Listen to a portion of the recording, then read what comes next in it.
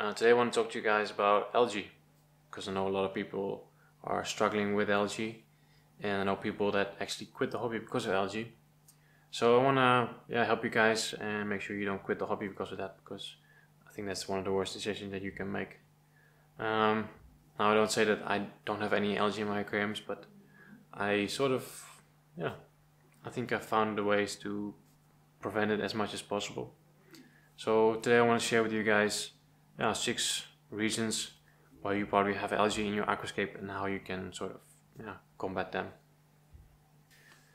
Now the first reason why you probably have algae in your aquascape is just because your plants are not healthy.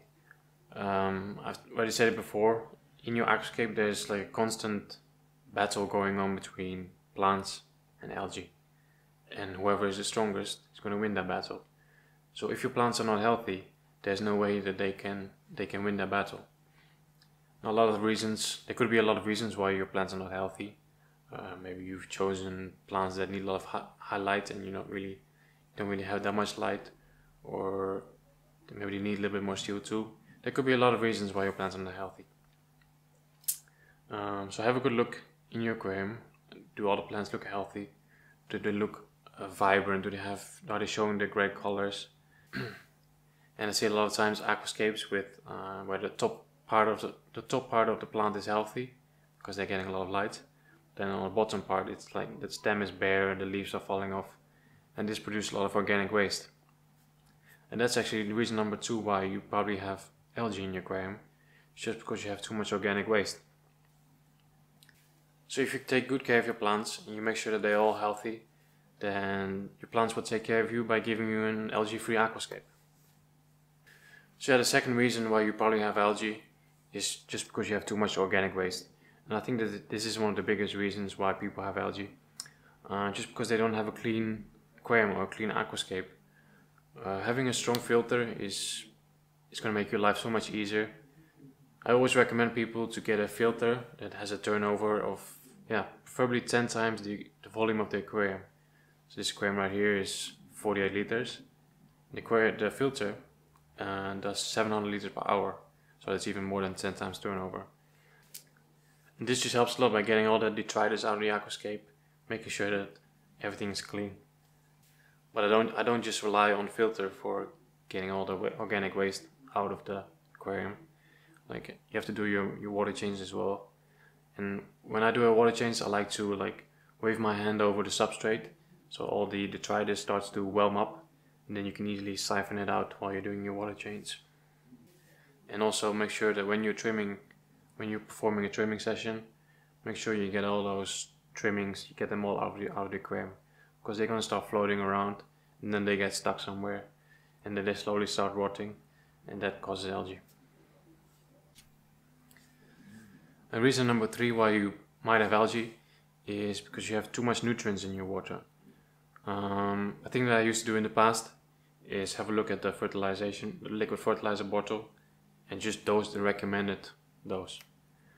Well, those fertilizer companies, they want to make money, so they just tell you whatever they want to make sure that you run through your fertilizer bottle as quickly as possible. But it's important to understand how much nutrients your plants actually need. So I think one of the biggest mistakes that you can do is just dose the recommended dosage, because your plants need a lot less fertilizer than you probably think. Now if you have a healthy aquascape with a lot of plants, then having excess nutrients shouldn't really be a problem, because you have a lot of plants that can take up those nutrients. But let's say you have an aquascape with not that much plants, and in this case, if you have a lot of nutrients and you might already have some algae, then those algae is going to feed off of those excess nutrients. So we want to make sure that we have only the amount of nutrients that the plants actually need. And this is different with every aquascape. So I cannot tell you how much your plants need. This is something that you need to figure out yourself. And the thing that I actually like to do is to have a very nutrient-rich substrate. So the plants can get most of their nutrients through the roots. So I just don't need to dose as much fertilizer. and this way I have a lot less nutrients in the water column but more in the substrate, and this helps me a lot with preventing algae. The fourth reason why you might have algae in your aquascape is because your CO2 is not optimized. CO2 is the most important nutrient for your plants. People actually think that the liquid fertilizer, that's the most important, but CO2 is a lot more important than that. So we want to make sure that that is optimized.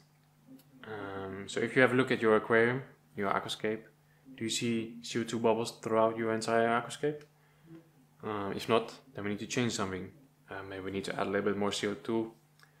Maybe something is blocking the flow, some hardscape is blocking the flow, or you need to trim your plants. If you have a lot of plants, they can actually block the flow, and then your CO2 doesn't reach all the other plants. And this again why a strong filter helps out with that, because the flow of the filter will make sure that your CO2 comes throughout your entire aquarium. If there are some spots in your aquascape where there's no CO2, then those plants are going to suffer, and that's the first thing where you're going to get algae. So make sure that your CO2 is optimized. Reason number 5, your aquarium or your aquascape is just not stable enough yet. And I think this is something that a lot of people forget, or new people just don't know yet. But it takes time to stabilize your aquascape. And it can take a couple weeks, like 4 or 5 weeks.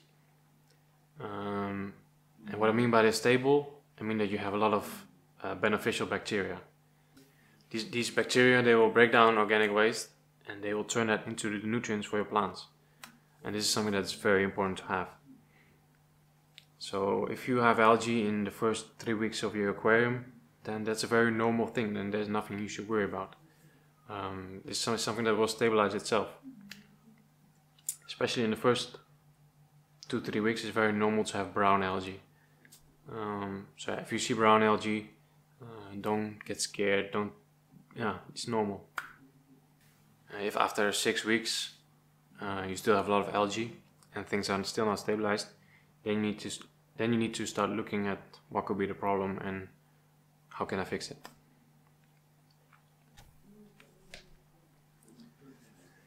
Reason number 6 is you just have too much light.